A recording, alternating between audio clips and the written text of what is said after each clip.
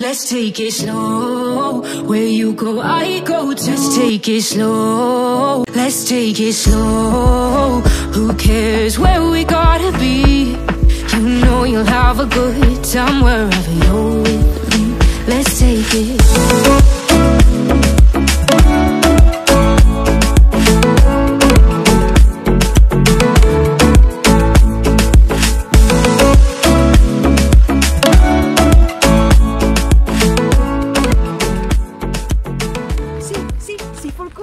Hello mga kules! Siyempre pa, nasa travel mode si Teacher Chris. So, isa sa pinaka gustong i-share sa inyo ay ang presyo ng accommodation dito sa Thailand. So guys, eto po, nasa Koh Kood uli kami. Ito pong bungalow na nakikita nyo, it's 1,400 baht with breakfast. Pero yung room po niya ay hindi air-conditioned. Fan room lang po siya. Pero napakaganda po. Makikita nyo naman, meron silang bench. You can hang out here with your friends, drinking together. Meron dito pang isang chair. Ayan. At meron silang konting display ng mga corals. Ayan. Eto guys, kita nyo. Ayan. Mga corals. So yan guys, maya-maya, ipapasok kayo sa room. Pasok kayo mga kakules! Tuloy po kayo. Welcome, welcome. Siam Beach Resort, Koh Kood, Thailand. Dito naman po kasi sa Thailand, travel tip, sa mga Pilipino na gustong bumisita dito, alam nyo po, sa totoo lang, mura din naman dito ang mga accommodation sa Thailand. Ang transportation, mura din, at ang food. So doon sa 1,400, ano yung ating mga amenities? Ayan po. Meron dito kami, 2 bote ng tubig. For free yan. At 2 tissue rolls. At meron din 2 baso. At meron din 2 cups. At meron pa pong coffee. Ayan po. 2 kutsarita, 2 sachet ng coffee and creamer and sugar.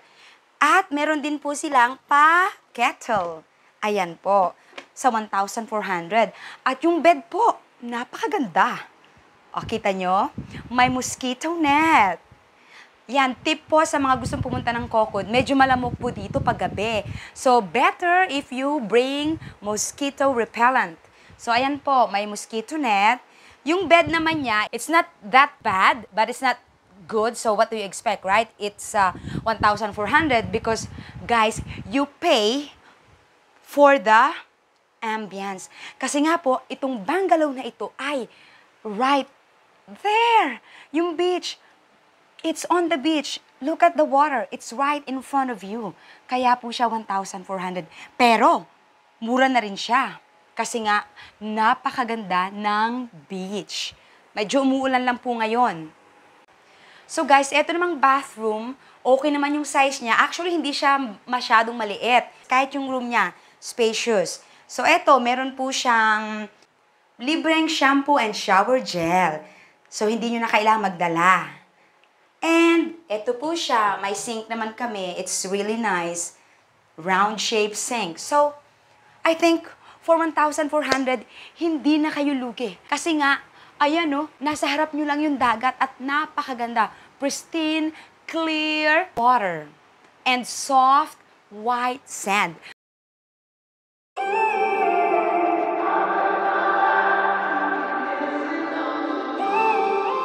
So, guys, itutur ko naman kayo sa kanilang restaurant at sa kanilang parang deck. At ipapakita ko na rin sa inyo yung kabuuan ng resort. Dito po kasi meron ding air-conditioned room. So, let's go! When I'm up through the night, I can't turn down the noise, tear all the worries out of my mind. About who I'm supposed to be, I start to believe I can't get it right. Remember the days I let slip away, they were simpler times. Mama told me before you leave, if there's only one thing you remember from me, child, when you're out on your own, a million miles from home, feeling the weight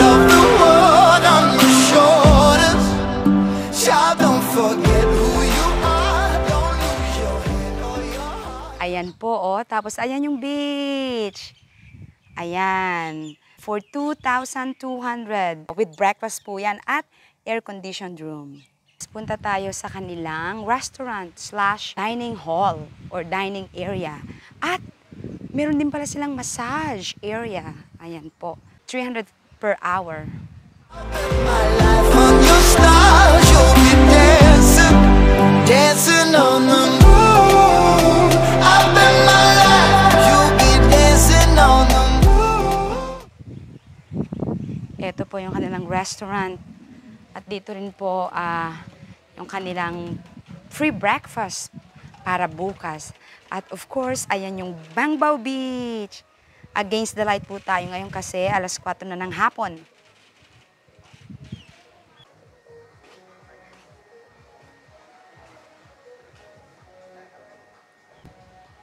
Yung kanilang liquor area. Ayun, puntahan natin. And hammock.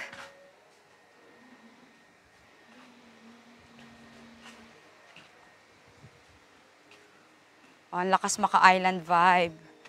Ayan po. Yep. Yan po. You can eat right in front of the beach. Ayan. Ayun ang kanilang liquor area. Ayan po. Ayan. And of course, may paduyan.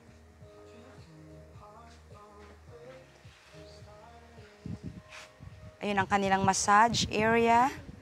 And yan ang dagat. At siyang mahabang tulay, nakikita nyo, yan po ang kanilang mini pier. So, eto mga kakules, ang food sa aming Siam Beach Resort Koh Kood. Fried rice. We have plain rice, mixed vegetable, pad thai. Wow, chicken. This is chicken. Curry,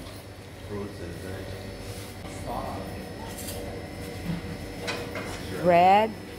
You can toast your own bread right here or here. Coffee machine, watermelon, dragon fruit, papaya, cantaloupe and pineapples, cereal, fresh milk, juice, ham, and hot dog, pancake. You'll be dancing on the moon. I bet my life, you'll be dancing on the moon. Dancing on the moon.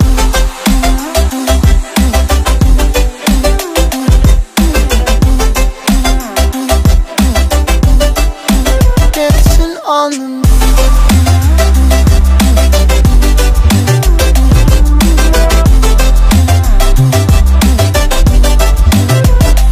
Maybe my compass was wrong, and I'm still on my way closer to where I belong. I'm still rolling the dice, praying sometimes don't last it long. I'm losing my faith, I'm walking away from what you knew all along. Mama told me before you leave, if there's only one thing you remember from me, child, when you're out on your own, a million miles from home. So that's it mga kakules. Sana po ay nag-enjoy kayo sa aking Siam Beach Resort Koh Kood. So anyway guys, itong resort na ito ay nasa Bangbaw Beach. So far, last November we came here and we stayed at Auprao Beach. But this one is quite better. The whole ambience, they got a nice restaurant, and there's a lot of mini piers around here, and there's also a lot of selections of restaurants. So ayun mga kakules, para sa 1,400 fan room with breakfast on the beach, saan pa kayo, di ba? And then if you want a little bit more, 2,200 with breakfast also, but you got air-conditioned room and television and refrigerator. So ayun lamang po. Hanggang sa muli, don't forget mga kakules to hit like, comment down below, and subscribe to my channel kasi itutur ko kayo dito sa Thailand. Until next time mga kules, C for cool!